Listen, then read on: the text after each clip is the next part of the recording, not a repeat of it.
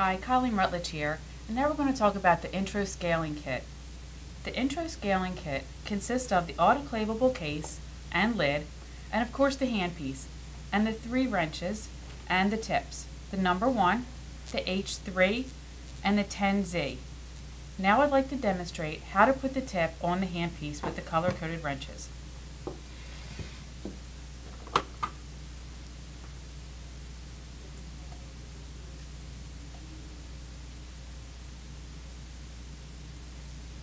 I usually like to say you can spin it on, and then when it stops, you just tweak it a little bit. Watch when you take the tip wrench off so that you don't damage the tip.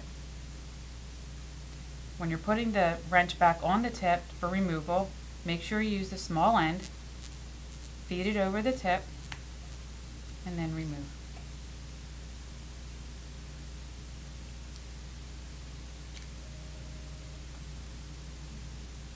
Hi, Colleen Rutledge here. We're going to talk now about the number 1 tip. The number 1 tip is a universal tip. It's used for supergingival calculus, for simple cases, and pocket range between 3 and 4 millimeters. It's used in the blue power setting, which is high power. Now let's set the irrigation level. You want to start slowly and increase until you get a fine mist. Now we're going to turn off the light so you can see the fine mist with the LED light. It's just enough to cool the tip. Now we're going to show you the number 1 tip in action.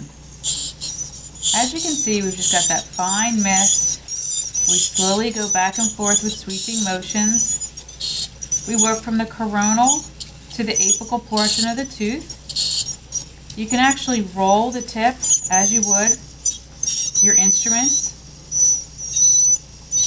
And look how easy it is. We're using the last 2-3 millimeters of the tip. And slowly and methodically with sweeping motions, just taking away the calculus, the biofilm. And that's how easy it is. Let the tip do the work.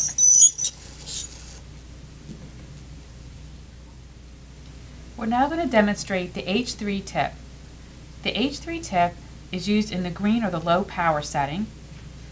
It's much like our 3-4 curette. We use the lateral sides. You can notice how quiet and how much less water there is. You want to go from the coronal portion of the deposit and work apically. The last 2 or 3 millimeters of the tip is what is the active portion.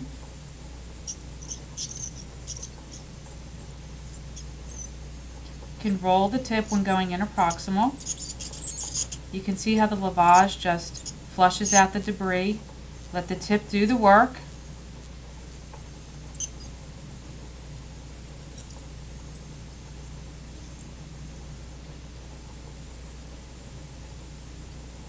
Use sweeping motions.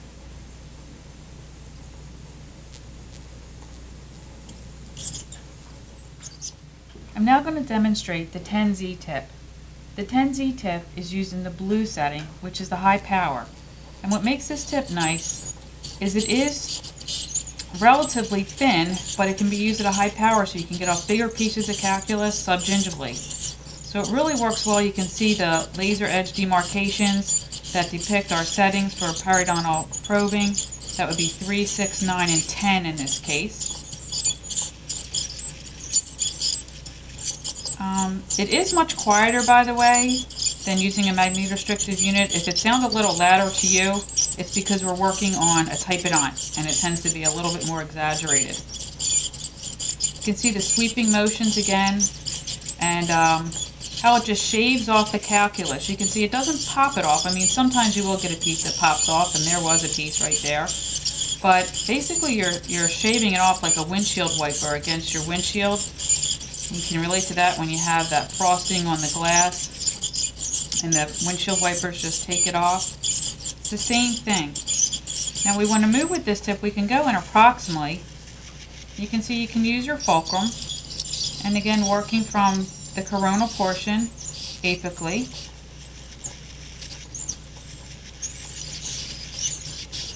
Just let the tip do the work for you.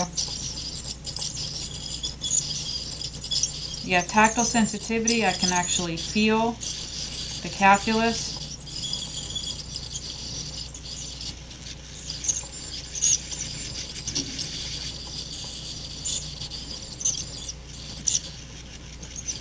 I'm going to make sure you get to the line angles.